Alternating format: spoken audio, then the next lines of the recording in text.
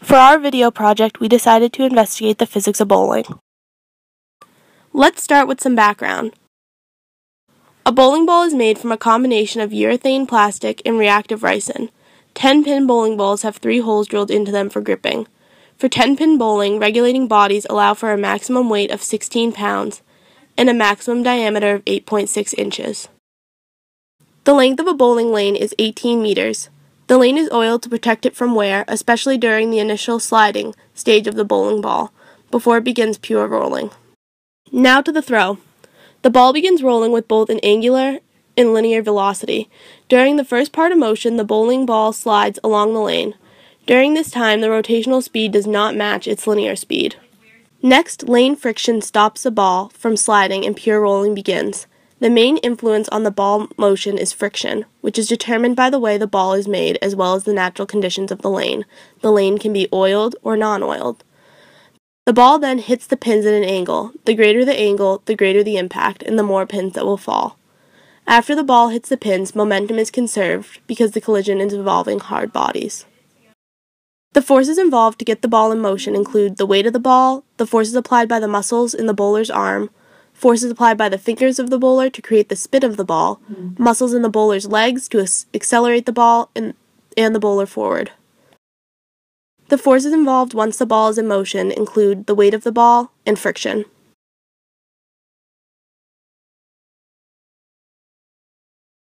Kinematics. With slipping, the velocity of the ball is equal to the angular velocity crossed with the position of the alley with respect to the ball.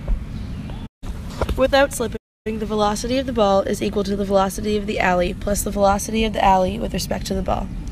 Since the alley isn't moving, the velocity of the ball is just equal to the velocity of the alley with respect to the ball.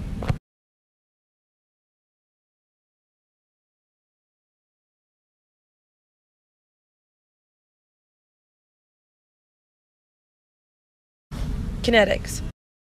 Translational kinetic energy is equal to 1/2 mv squared. Rotational kinetic energy is equal to 1/2 I omega squared. Assuming there is no slipping, kinetic energy is equal to the translational kinetic energy plus the rotational kinetic energy. For a spherical bowling ball, I is equal to 2/5 mr squared. Omega is equal to velocity divided by the radius of the curve. The average underhand speed was 14.7 miles per hour. The average overhand speed was 16.1 miles per hour. The average grandma speed was 12.4 miles per hour. Overhand throws had the most slipping and therefore the highest velocity.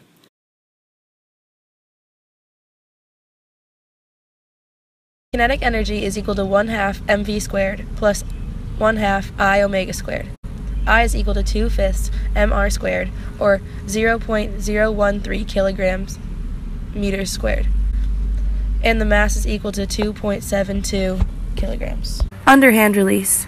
The angular acceleration was found to be 60.3 radians per second, and the linear velocity was 6.57 meters per second. These values were plugged into the kinetic energy formula, and the underhand release's kinetic energy was found to be 82.3 joules.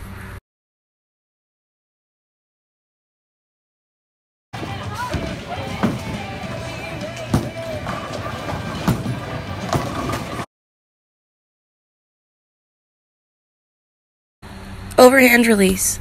The angular acceleration was found to be 66.1 radians per second, and the linear velocity was 7.2 meters per second. These values were plugged into the kinetic energy formula, and the overhand release's kinetic energy was found to be 98.8 joules.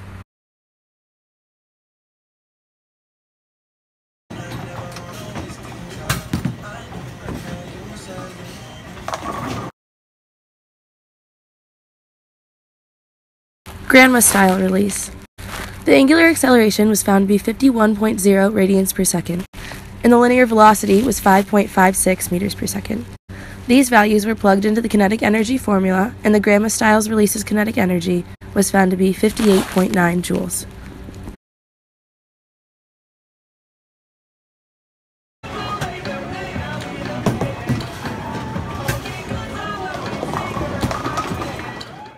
Our bowling skill level only allowed for us to do the overhand, the underhand, and the grandma releases. However, professional bowlers have the skill level required for other releases, such as the two-handed release. Normal bowlers use one hand. Yep. I use two. Double the power, double the spin, double the fun. I'm in!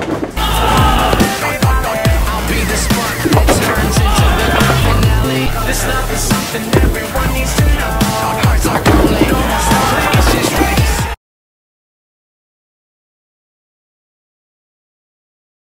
This is the Flying Eagle.